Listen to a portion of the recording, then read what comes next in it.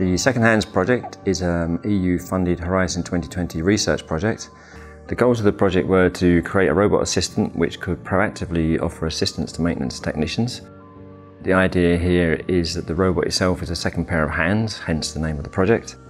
This would help improve a worker's efficiency by allowing the worker to concentrate on the skilled parts of their job, whilst the robot takes up the less skilled parts and the more arduous tasks. The second-hand collaborative robot brought together the best technologies in robotic perception, robotic task planning and human-robot interaction.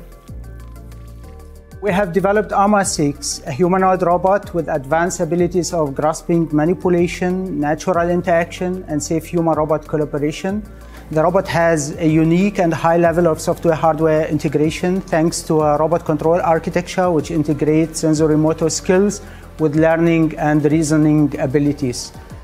We developed novel methods for grasping objects in maintenance tools by combining visual and haptic sensing with model-based and data-driven machine learning approaches.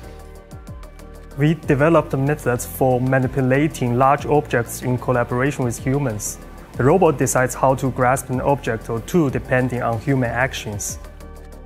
ARMA communicates with its human partners via natural spoken language. We have created an all-neural spoken dialogue system. Neural speech recognition, neural dialogue management, neural speech synthesis. One of the key challenges we are facing is how to develop a robot that takes action in an unstructured environment, especially more realistic industrial scenarios.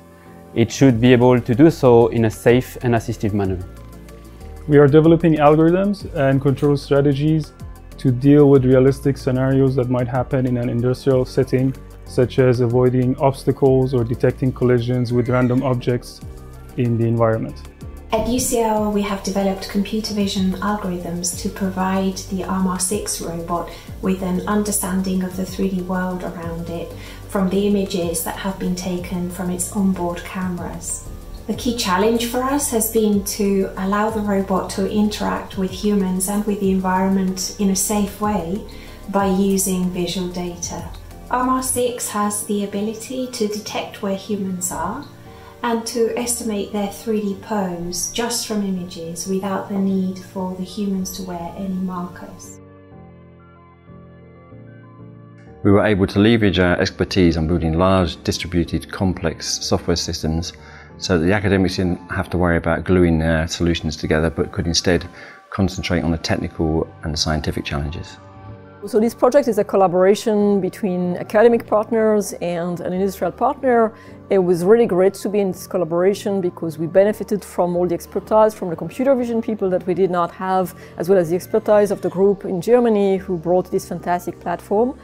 And on the industrial side, it was very useful to have access, in fact, to a use case study and to be able to test the system, because we claim that it's very human-like, but to test it with actual worker in the factory in a real environment, and to also see their human reaction to playing with this robot. And I think it was a win-win situation in that sense.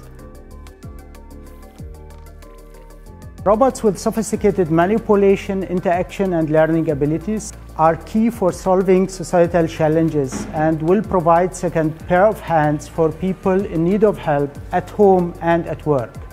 Improved natural communication with robots will lead to higher acceptance of robotic companions and easier ways of communication and collaboration.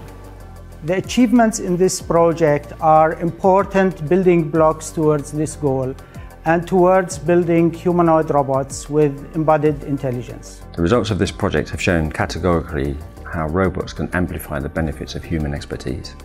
We'll continue to build on these learnings, looking forward to a future when we can use these breakthroughs to apply them in a real-world setting.